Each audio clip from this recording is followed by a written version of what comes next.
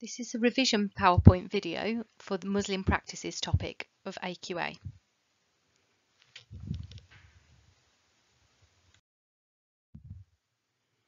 So we're beginning with focusing on the 5 pillars and also the 10 obligatory acts that are within Shia Islam.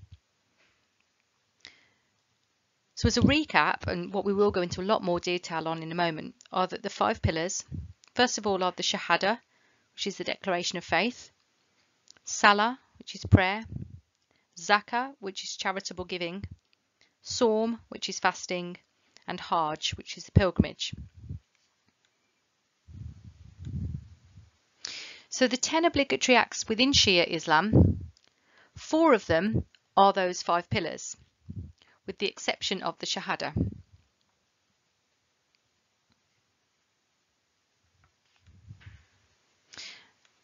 So it doesn't include the Shahada, but it also includes a further 6 acts.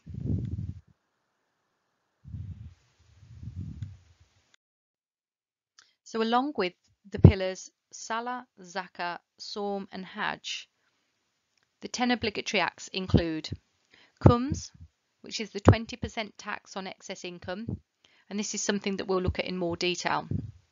Half of that goes to charity and half to the religious leaders. Another is Jihad. Again, it's something we look at within the war topic, but also we'll explore it here. So there's 2 sides to it. Firstly, the struggle to maintain and defend Islam, and the struggle to live by faith. For example, the struggle or difficulties in following the 5 pillars. The next 2, these are separate, but I've put them together. They sort of work in an opposite way.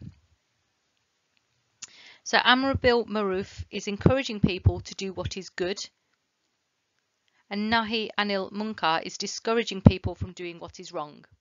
So on the one hand, encouraging good, and on the other hand, discouraging wrong. So they work quite well together. The next is Tawala, which is to be loving towards the friends of God, including Muhammad and the Imams.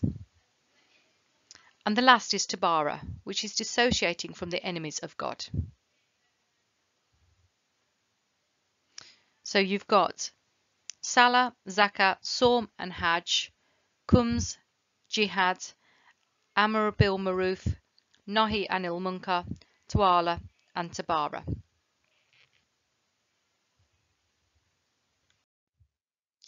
So a huge part of this topic is to focus on the 5 pillars. And you could get a range of questions asking about the influence of them, maybe a 12 marker suggesting one is more important than the others, which would be a great one to plan for because you just sort of reverse the arguments in that. So the first pillar is the Shahada, which is the declaration of faith. And in order to become a Muslim, someone needs to sincerely recite this statement in an official capacity. And they say there is no God but Allah and Muhammad is his messenger. This must be done in front of a Muslim witness, and that's the only requirement to become a Muslim. It's said during prayers and at times such as the birth of a baby. And as well as being the first of the 5 pillars, it's actually the foundation of the other 4. Because without this one, without faith, the other pillars would be seen as meaningless. You have to have faith as the foundation.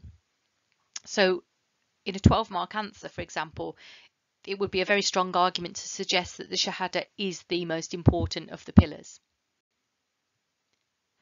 In Shia Islam, there is an extra sentence added on, which is, and Ali is the friend of God.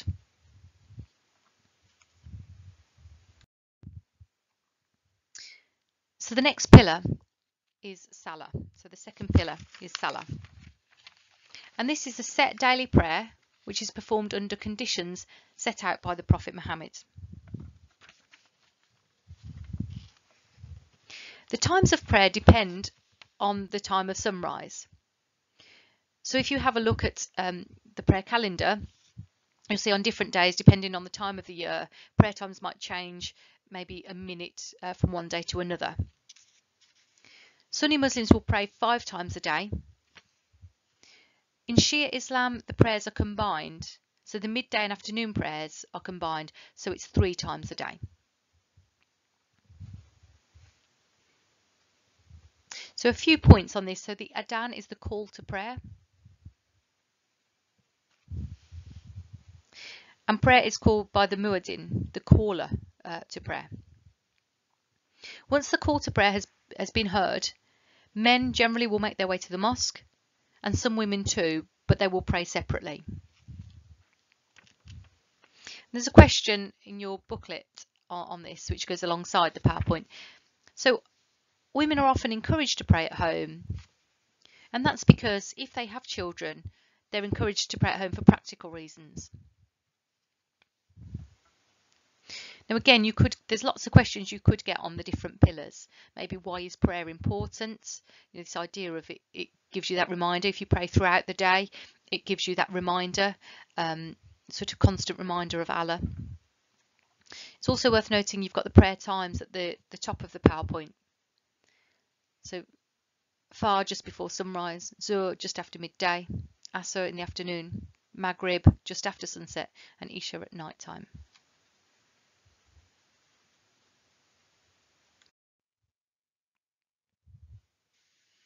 So in terms of preparation for prayer, wudu is ritual washing or ablution. And the Quran gives details of how to perform wudu. You might remember the Holy Cribs clip that we've seen before. And if you just watch the snippet from 1 minute 20 to 2:25 from that link, you'll be able to see the wudu being performed. In a mosque, men and women have separate rooms for washing. And if water isn't available, for example, if you're in the desert, you could use dust or sand. And I think that really highlights that it's not necessarily about being physically cleaned. It symbolises being spiritually prepared for prayer. And so that idea of it doesn't have to be water would highlight that. And so preparation also helps you to focus on God before you pray.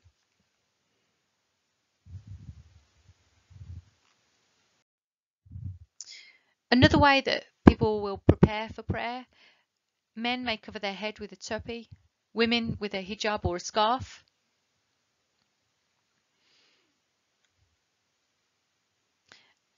And the focus of that is that Allah only looks at the heart.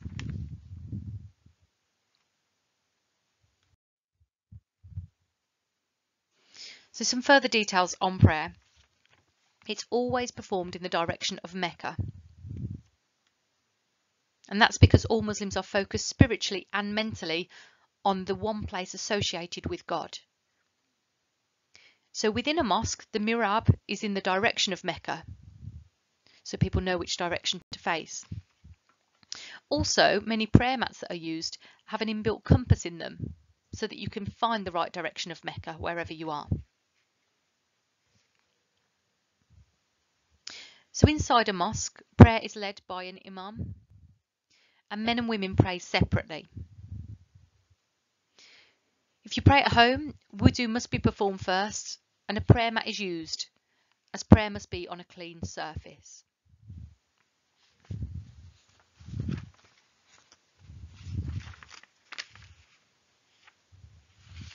So this next point here on Jummah prayer. So this is quite an important area, the Friday midday prayer. It's congregational at the mosque. All males are expected to attend. And officially, it's seen that missing 4 Fridays could make somebody an unbeliever. And what's important about this, after prayer, the imam will deliver a sermon about duties to God.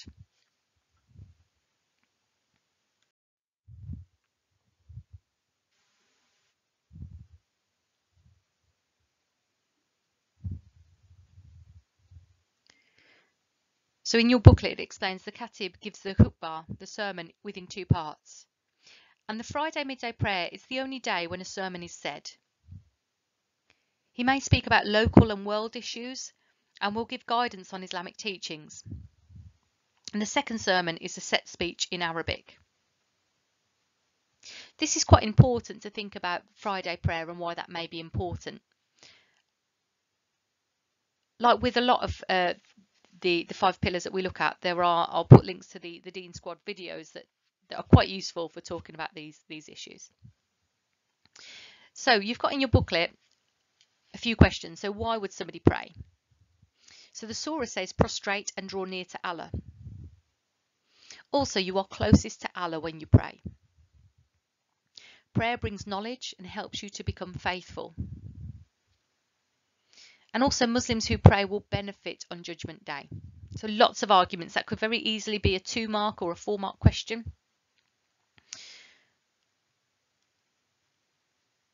So why would you pray 5 times a day or 3 times a day? So prayer is spread out throughout the day to keep your mind focused on Allah. It also gives you support. If you didn't pray throughout the day, your sins may build up. And finally, what benefits would a Muslim get from prayer? So prayer with others in the mosque is a reminder of the greatness of Allah. It's a reminder that everything comes from Allah. Preparation for prayer is a reminder of purity and determination. And it's also a reminder of equality. Everybody prays at the same time, facing the same direction together.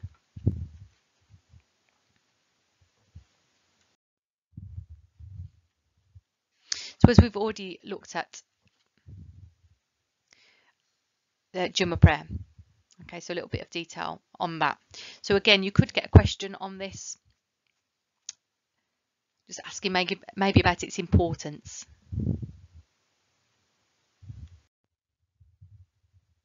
So here's your links to the Dean Squad videos that may be quite useful. So if we briefly look at the rak'ahs, and these, again, I know we're spending a long time on prayer, but there's a few elements to it. So these are set actions that are performed during prayer, and although they're different for different prayer times, they include the following, and you've got a list. So firstly, while standing, you will recite the first chapter from the Quran. You will bow and say, "Glory be to my Lord, who is the very greatest," 3 times in Arabic.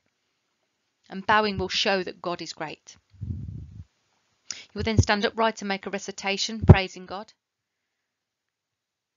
Then prostration is to kneel with your forehead, nose, hands, knees and toes on the floor. And that idea of prostrating on the floor shows your obedience to God. You're bowing before God. You will then sit and recite God is the greatest. Prostrate and say it again. Then kneeling and turning to the left and right, saying peace be upon you and the mercy and blessings of God. Now prayer, this will end with personal prayer, which can be said personally. So the dua prayer, these are just personal prayers that somebody will say. There is a good link, I think one of these videos, and I'll also put separate links on that you can click on, to a very short video showing somebody going through the rak'ahs, which is quite useful.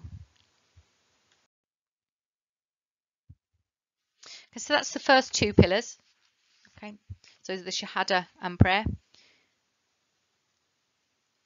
We're now moving on to the third pillar of Zakah. And this is giving 2.5% of your savings to the poor.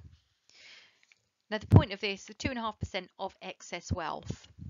It's compulsory for those who have enough. So if you don't have enough money, you're not expected to give. The threshold for this is called the nisab, and it's based on the cost of gold.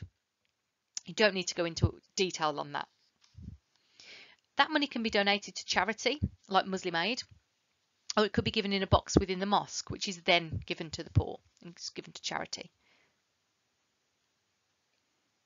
Zakah is instructed within the Quran, which also teaches that alms or charitable giving are meant only for the poor, the needy. Many people will give this at the end of Ramadan. So it can easily be worked out. There is a Zakah calculator where you can work out how much money you would need to give. But the good thing about this is, obviously, if somebody has a lot of money, 2.5% of their money will be a lot higher than somebody with not very much. But again, it's not a massive amount for what they have. If they want to give extra, we'll look at that, the idea of sadaqah, which is extra voluntary giving. So if you support someone who's raising for charity, that's sadaqah, so voluntary giving. As we mentioned before, in Shia Islam, So one of the 10 obligatory acts comes is a 20% tax that's paid on excess income. So again, not on your basic income, on everything you have, it's on your excess wealth, what you have left over. Half of that is spent by religious leaders on things considered necessary, and half goes to charity. So some questions you could receive on this could be, what are the benefits or reasons for giving zakah? And what is the significance of it? So the benefits, it could help you to acknowledge that everything comes from God. And within the human rights topic, we look at the idea of wealth and the idea that it belongs to Allah. So it's where you recognise that it comes from God. It may belong to Him. It teaches self-discipline and honesty. It helps to purify your soul and removes selfishness. And it also improves the lives of others. By giving money to others, you're improving their lives. And the significance, you fulfill a duty imposed by God. It's expected of you. So it's one of the 5 pillars. It gives you a good attitude towards money so that you're not greedy. Again, when we look at the human rights topic, there's quite a few quotes that we can look at on Islam and the use of wealth. And it also strengthens communities by supporting the poor within the community.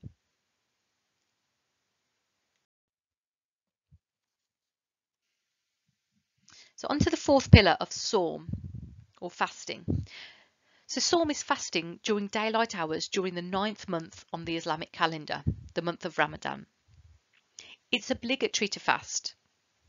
However, there are exceptions, such as pregnant and nursing mothers, those who are ill, children, although there may be a possibility that they could fast for a shorter amount of time. So during the month, Muslims will get up before sunrise to eat, and then will share an evening meal with family and friends, followed by prayer. So during daylight hours, people do not eat, drink, smoke, or have sex. It's not just about fasting though. Rather than focusing on what you can't do, a focus is about charity and pleasing God. The benefits of feeling hungry is a reminder of how the poor feel. It will help a Muslim to feel inspired to help the poor. So understanding that feeling of hunger, it reminds people that of those who don't know where their next meal is coming from. And so, as we mentioned before, zakah is often given during Ramadan. And the poor may be invited to eat the meal that breaks fast at sunset as well.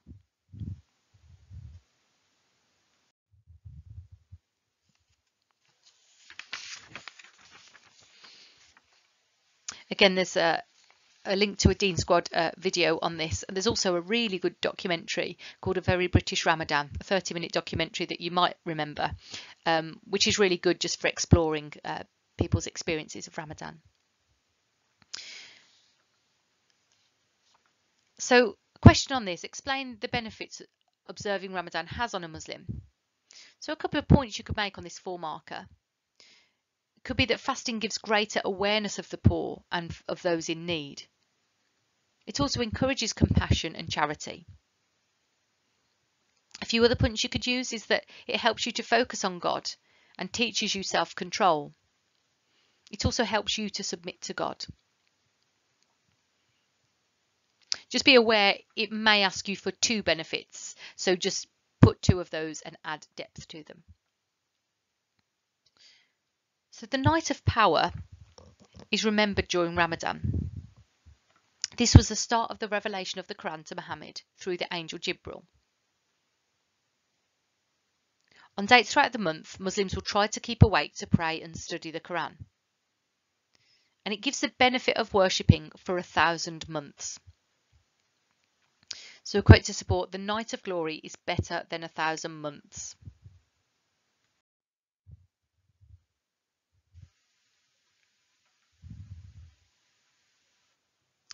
So on to the 5th pillar of Hajj.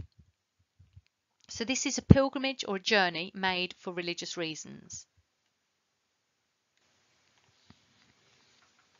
So it starts and ends in Mecca in the last month of the Islamic calendar. And the pilgrimage should be made at least once in a lifetime, if possible, but obviously for financial or health reasons it may not be. Communities may support those who can't afford to go, though. And a quote to support this: pilgrimage to the house is a duty owed to God by people who are able to undertake it.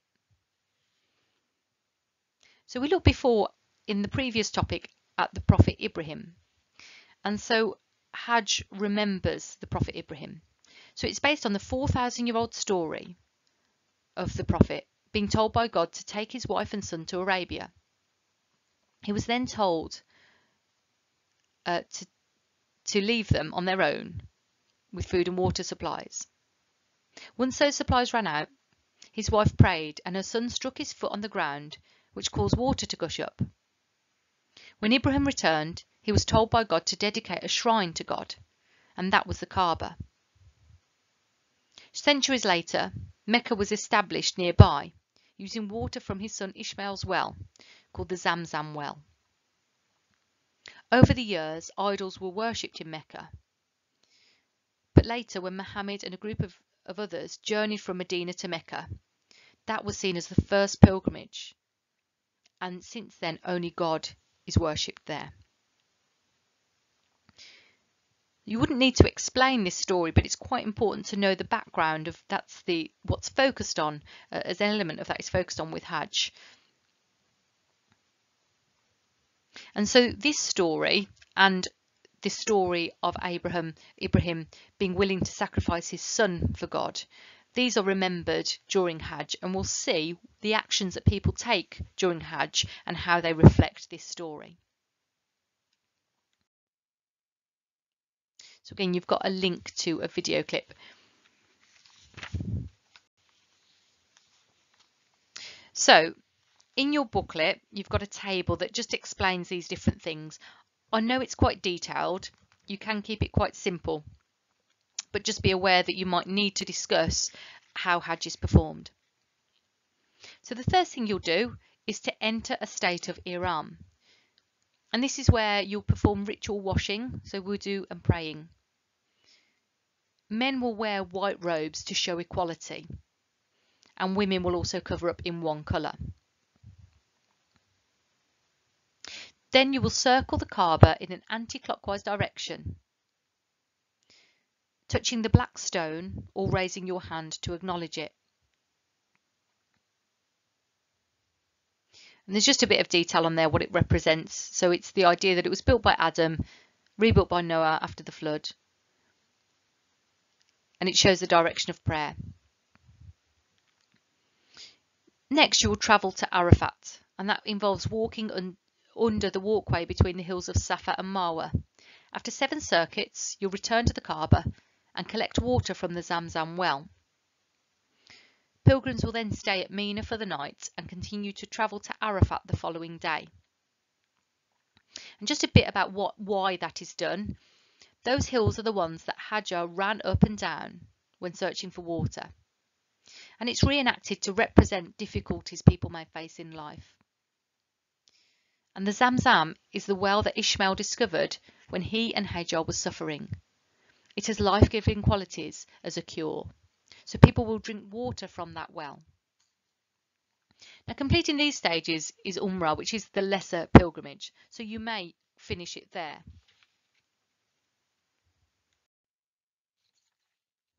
But the next stages of the pilgrimage involve standing at Arafat. So spending the afternoon standing and praying in the sun. By doing this, God will forgive the sins of those who stand. And as a reminder of the meaning of this is where Muhammad performed his last sermon. It's also where Adam and Hawa were reunited after being sent from paradise. The next stage is to throw pebbles at Mina. So they will walk to Muzdalifah and collect 49 pebbles. These are then thrown at 3 walls, the Jamarat, and that represents Satan, so throwing those pebbles at Satan. And these represent the 3 places that Satan tried to persuade Ibrahim not to sacrifice his son. Muslims will reflect on their own lives. Then the next day, the pilgrims will circle the Kaaba 7 times. 2 more nights are spent at Mina for prayer and reflection.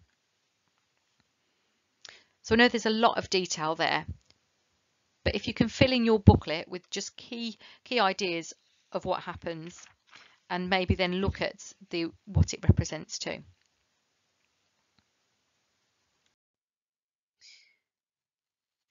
So if we look at the significance of Hajj, which is within the AQA textbook, page 45, in the booklet I've put the term shift just to help you as a bit of a way of remembering the first letter of each word to remember. So these could be 5 points on the significance of Hajj. You could well get a question that would ask you to give 2 reasons why it's important, but these are quite useful. So first of all, it shows self-discipline. The physical and mental demands of Hajj are great. It also teaches sincerity and humility in a relationship with God. It's a reminder of the examples of Ibrahim in particular.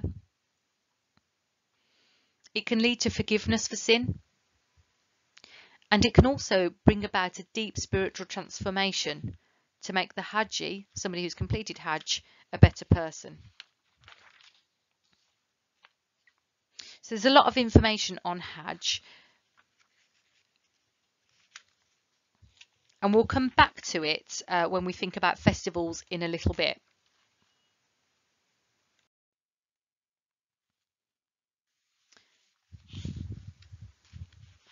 So if we think about jihad, jihad means a struggle against evil, and there are 2 types of jihad. Within the war topic, we focus on lesser jihad. But the term greater jihad, it means an inward struggle to live in line with faith. A Muslim will try to establish virtues and would follow the 5 pillars of Islam. So it's about developing spirituality. So by giving money to the poor, volunteering for charity, or learning the Quran by heart, somebody develops spiritually. Lesser jihad is seen as being less important. And in the early days, when Islam was under threat, violence was used when it was needed. And so when we look at the war topic, we talk about lesser jihad. In your booklet, there's a reminder of the term cars to represent some of the features of that. And it's worth noting the term jihad is not used to justify terrorism. And we often hear the term jihad misused within the news, but it's important that it can never be used as part of that. It's about defending faith. And actually the focus really for many is greater jihad as being the main concept. So yeah, just a reminder of the idea. So fighting for a religious cause is called a holy war. And lesser jihad obliges a Muslim to fight under certain conditions. And there are very strict rules about these conditions. So that just recaps the war topic. But you've just got the term cars to sort of help you there.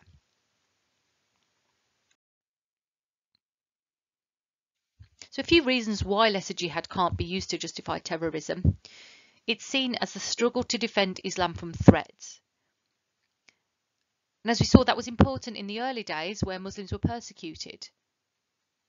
However, lesser jihad cannot justify terrorism that targets innocent civilians. If you look at the code of conduct, the term cars, the criteria for a holy war or lesser jihad, you'll see that it could never justify that.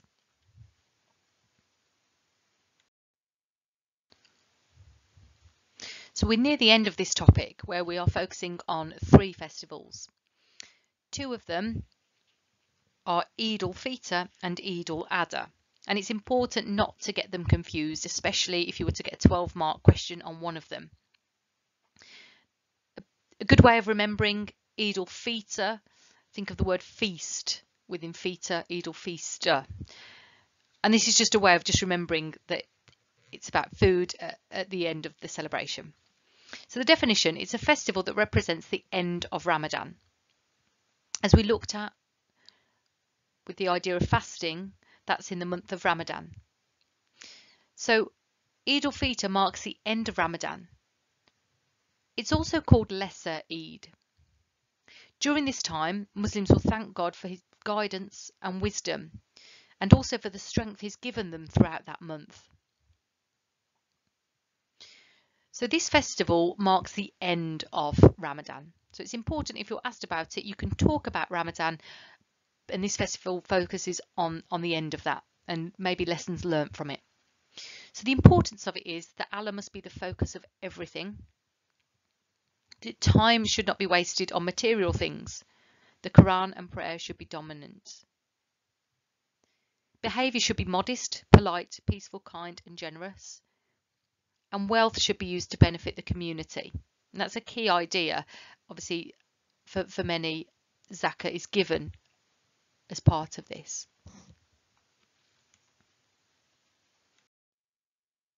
So how it's celebrated, again, you might get a question of what it represents, but you could also be asked how it's celebrated. So it's celebrated for between 1 and 3 days. Muslims will gather and say special prayers. The Imam's sermon will remind a message of forgiveness and helping the poor. People will wear their best clothes, decorate their hands and homes, and eat special foods. Many will also give cards and presents.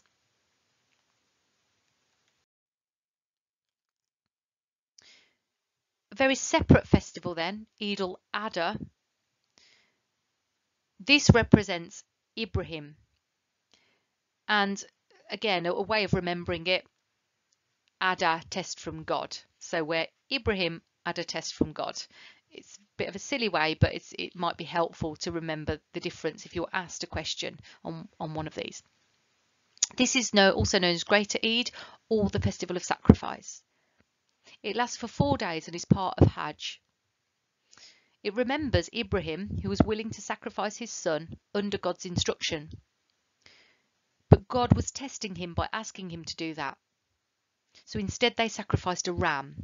So God asked him to sacrifice his son. He was willing, but at the last moment he provided a ram for them to sacrifice. So how it's celebrated, people will visit family and friends and enjoy festive meals together. They will pray at the mosque. Animals are slaughtered to remember the story of Ibrahim. But this may be quite different for many people. They may not actually slaughter an animal. Generally, what it's seen as, if an animal's slaughtered, the family keep a third of the meat. They'll give a third to family and friends and a third for the poor. Many people now, rather than doing that, they'll give money instead of meat. And people will make effort to include everyone and celebrate together.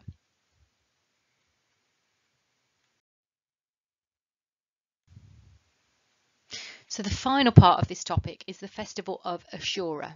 So 3 festivals that you need to know about: Eid al-Fitr, and think about what that represents, Eid al-Adha, and Ashura. So Ashura means 10th, and it's a day of remembrance for Shia Muslims on the 10th month. It's also known as the Day of Atonement. It may also remember when Israelites were freed from slavery in Egypt, or some may focus on the day that Noah left the ark. Now, a key thing to focus on with Ashura, it was nominated as a day of fasting by Muhammad. And it's seen, particularly for Shia Muslims, it's a great day of sorrow because of the events of the Battle of Karbala, in which Hussein, the grandson of Muhammad, along with 70 other men, died. And it's remembered with much sorrow. And Hussein's martyrdom represents a struggle against injustice, tyranny, and oppression. So although there are other things remembered, the focus, particularly in Shia Islam, is on the death of Hussein. So the way it's commemorated, in many Muslim countries, it's a public holiday. And what you may see during the day are where Shia Muslims will take part in public expressions of grieving. There may be plays performed that tell the story of Hussein, marches, speeches, and for some they might gather together and beat their chests in unison to mourn.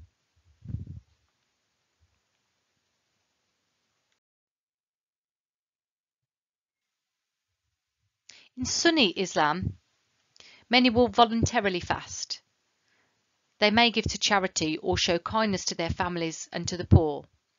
So it's not seen as important within Sunni Islam as it is with Shia, and it's not as solemn a day. Now, what many people will do instead of this idea of remembering the death of Hussein and bloodshed,